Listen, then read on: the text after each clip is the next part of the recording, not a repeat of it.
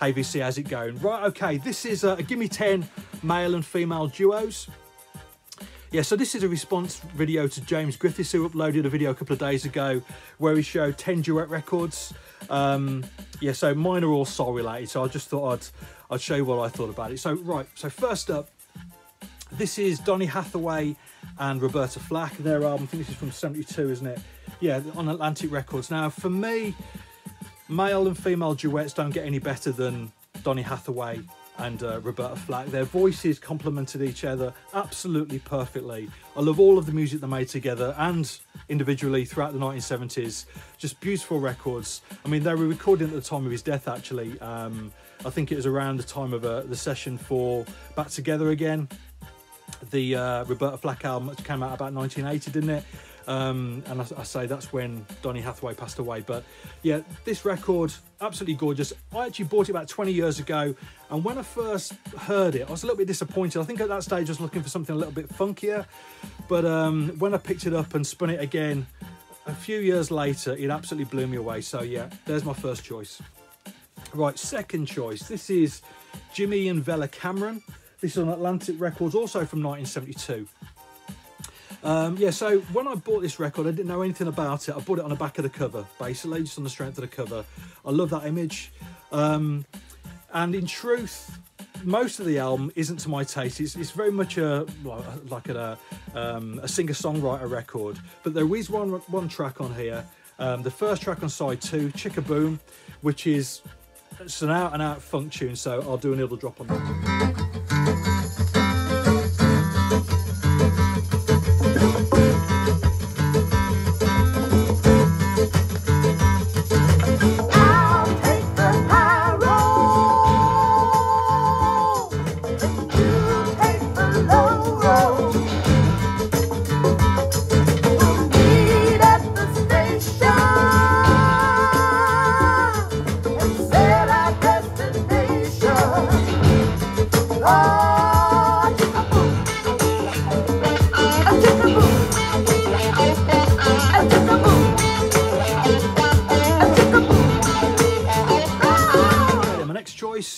Ashford and Simpson. Now this is their album Send It, I think from 1979, 80, something like that.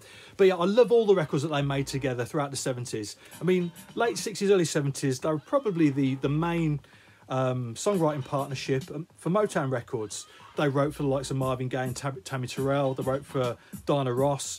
But all of their records that they made together, say throughout the 70s, are absolutely excellent. Now, I picked up a few of their records, you know, several years ago now at a record fair. And when I'm at a record fair, I always try and get chatting to, you know, the sellers. You never know what you might find out. There might have the stuff behind the stall, that sort of stuff. But I tried chatting to this guy, and he was giving nothing back. He wasn't interested, which was fair enough. But as soon as I pulled out a couple of Ashford and Simpson records, he got a little bit misty-eyed, you know, started welling up. You could see that he was drifting off miles away. And he started telling me about seeing them play in a hotel in Birmingham in the UK. And it couldn't have been too long before Nick Ashford passed away. But he was just basically saying that they're incredible. Everybody expected them to be turned up to sing to a backing track. They were there with a full-on soul band. And he said it was just full of, you know, middle-aged men with tears in their eyes, you know. So, but that's what, yeah. And I can see that, you know, it makes me feel that way as well. So there you go. Right, okay. Now, James showed Marvin Gaye and Tammy Terrell record. I don't think anybody would argue with that choice. I mean, they have such a chemistry, the two of them. But I really like this album that he made with Kim Weston for Motown. Yeah, as I say, you know, the song choice is interesting. Obviously, their big hit was It Takes Two. But I really like their version of Baby I Need Your Lovin', which was obviously a hit for the Four Tops. And I'll perhaps provide a sample of that as well.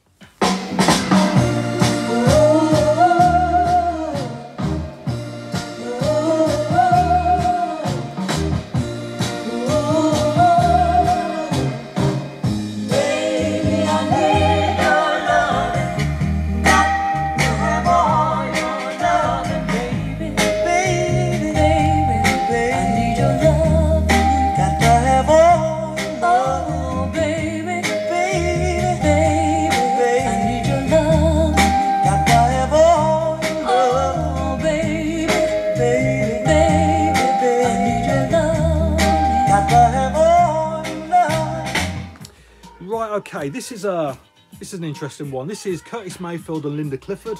Now, Linda Clifford recorded for Curtis's Curtain label in the late 70s, early 80s. But they made this album together. It's not great, it's very average, but they do a lovely version of Ain't No Love Lost, which is an old Curtis tune, which they re-recorded, and I think it's worth picking up the album for that particular tune. Right, okay, a husband and wife duo here. This is George McRae and Gwen McRae.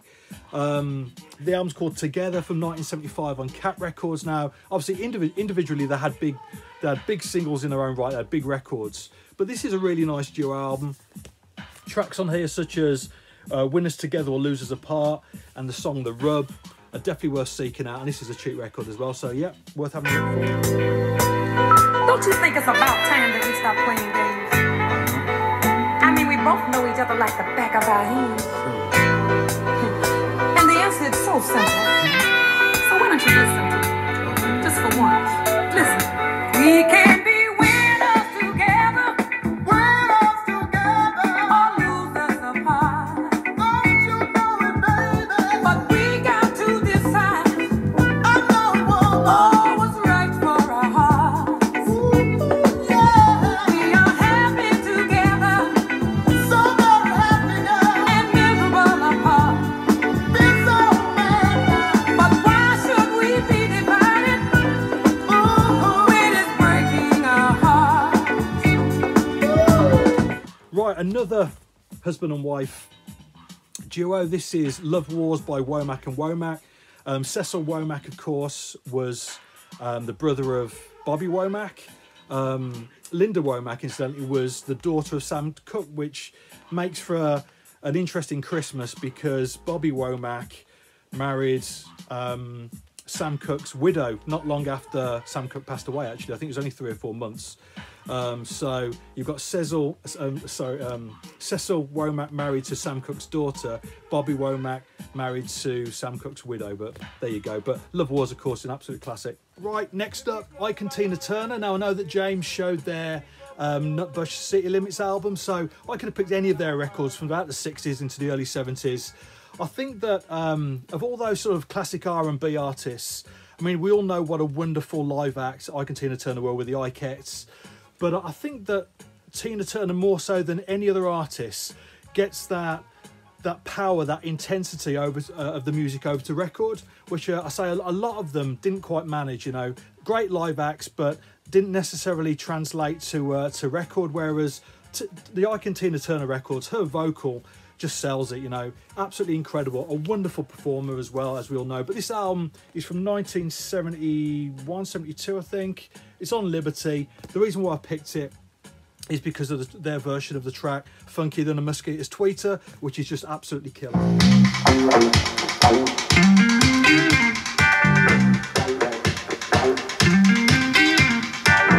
You're nothing but a dirty, dirty old man. You do your thinking with a one-track mind.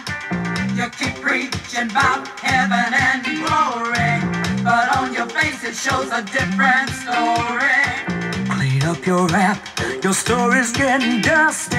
Wash out your mouth, your lies are getting rusty. I can't believe nothing you say, 'cause I'm around and I see what you do.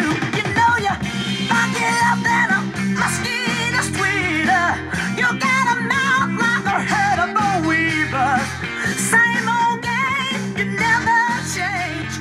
Always rapping about the same old thing. Right, and I'm going to cheat a little bit because I'm going to show a couple of 12 inches because it just gives me an excuse to show them, really. So this is Diana Brown and Barry Sharp, and this is a track, The Master Plan. This came out in 1989, and for me it's just an acid jazz classic. Yeah, if I can, I might do a needle drop on this, but yeah, absolutely wonderful stuff. I really like that era of the whole acid jazz sound from the late 80s into the early 90s, and for me this is one of the best tunes. And finally, yeah, this is Yarborough and Peoples. This came out in 1980 in the track Don't Stop the Music. This obviously came out on Mercury Records. Now, for whatever reason, I've always loved this song. It's a song I've never ever got tired of hearing. I think it's absolutely, you know, it's just a classic funk boogie tune from that sort of period. say, never got tired of it. For some reason, I've never sought out the album. Perhaps I should do that. I know the album came out around the same sort of time, but not something I ever see over here, but I'm pretty sure it'll be pretty cheap anyway. But yeah, so that's my 10. Cheers.